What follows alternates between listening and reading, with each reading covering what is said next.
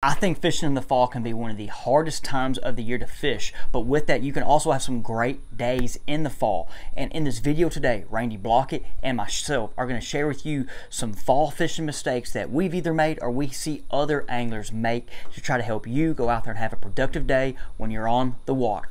Hey everybody, and welcome back here to another edition of Bass Fishing Declassified. And thanks a lot for taking some time to join us today. We're going to be talking about common fall fishing mistakes that anglers make, and today I'm going to cover two in particular that I see out there that a lot of anglers make, so we're going to get into that today.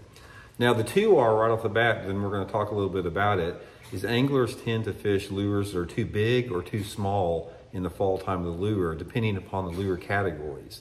Now, what I want to really reiterate here is there's two different lure categories that are really good in the fall time of the year. One is a crankbait, and the other is a topwater lure.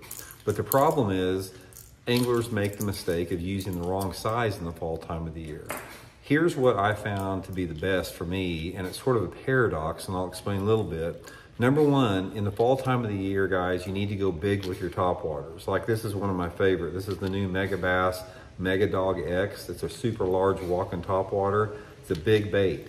In the fall time of the year, I don't care if you're fishing a walking bait or some type of a prop bait or a buzzer or whatever, you got to go big. That's when you use the big 1/2 ounce and 3/4 ounce buzz baits, the big walking baits, lures that really make a lot of noise and pull those fish up. But on the flip side of the coin, when you're fishing a crankbait, you have to go small. You can't hardly get a bite in the fall time of the year on a really large crankbait, like a big square bill or a big deep diving crankbait, but you will catch a lot of fish and a lot of good fish on a small crankbait, like this Mega Bass S crank, 1.2 S crank, which is about, that's probably 1.25 inches, 1.5 inches long, something like that. I think a lot of it has to do with the mood and the personality of the fish, where they're positioned at. Because for example, where you're fishing the small crankbait, it's like in the back of the creeks and the back of the coves. You have a lot of shad there in the fall time of the year. And traditionally in the fall time of the year, you have a lot of small shad out there. And you know, they like to feed in that shallower water on the small bait, and that's why the small crankbait works good. But when you're fishing the topwater lure, the topwater is a little bit different. You got different type of forage for the fish. They can be after perch, they can be after larger gizzard shad, they can be after other type of fish, after crappie, whatever like that. But it's sort of like one of those mysteries of bass fishing that I found out over the years. I go big on my topwaters and small on my crankbaits. It's been really effective for me over the course of the last 40 years bass fishing. And this usually holds in place until the water temperatures start to get, say, below 55 degrees. Once the water temperature starts to get below 55 degrees, both of these lure categories sort of lose their effectiveness, and you sort of get into the late fall, early winter patterns, which is a completely different lure category. So anyway, guys, go big on your topwaters this fall, go small on your crankbaits. It'll add up to a lot of good fish and some good action for you. We'll see y'all next time.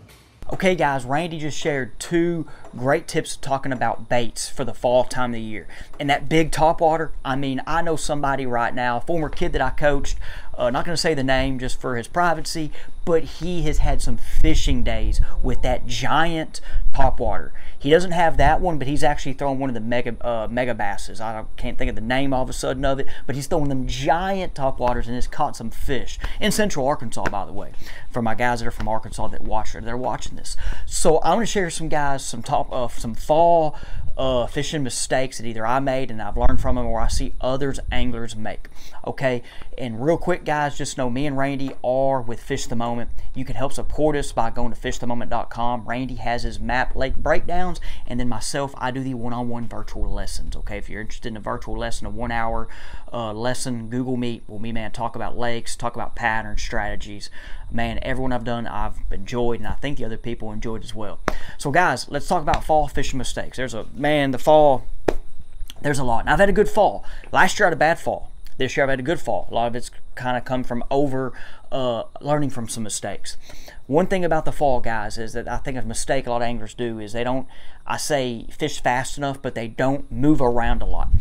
with that in the fall, you need to use your eyes a lot. Not just your electronics if you have them, but eyes. You need to see bait fish activity on the surface. You need to be looking and seeing just activity in general. Look at the water. This time of year, there's that turnover. The water, if you're in an area of the lake, in a creek, and you know, and there's kind of a smell, that water doesn't look right, and it's not rained in a while, guys, that part of the lake's turning over or in the process or just got done, and that can affect the mood of the fish.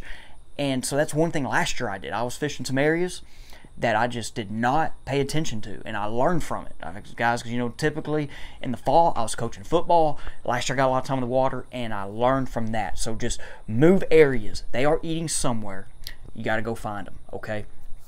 The next thing about fishing in the fall, okay, is don't get just sold on one bait. Okay, I know a lot of guys like to fish a jig or a bladed jig or a spinner bait, crankbait. In the fall, guys, you got to junk fish. You got to catch. You got to have. If you have the access to a few rods, have different things on, and you might catch fish on every one of those that day. Recent fishing trip that we had a blast on, guys. We caught fish on a single swim bait, at 3-inch size, Alabama rig, small crankbait, big crankbait, small lipless crankbait, a glide bait.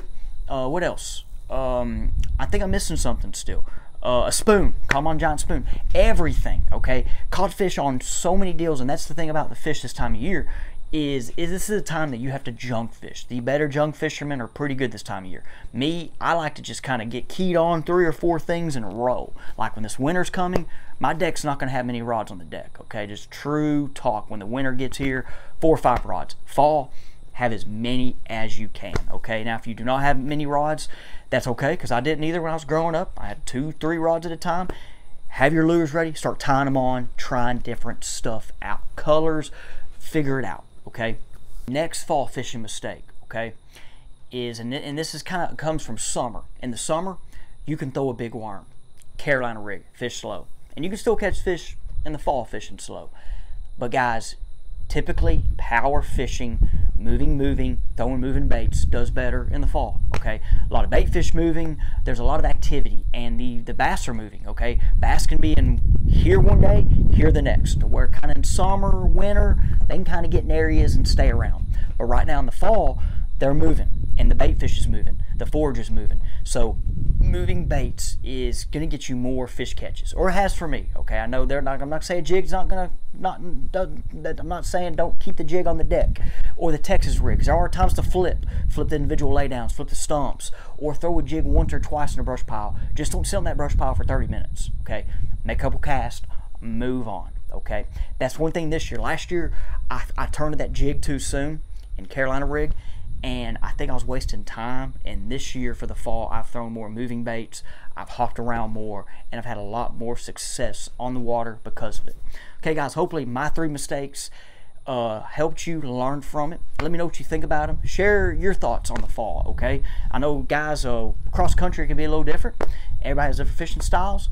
Let me know what you think, and about Randy's as well, because I'm telling you, Randy's is legit. That small square bill is money, and that big top water is as well. Appreciate you guys, and we'll see you on the next one.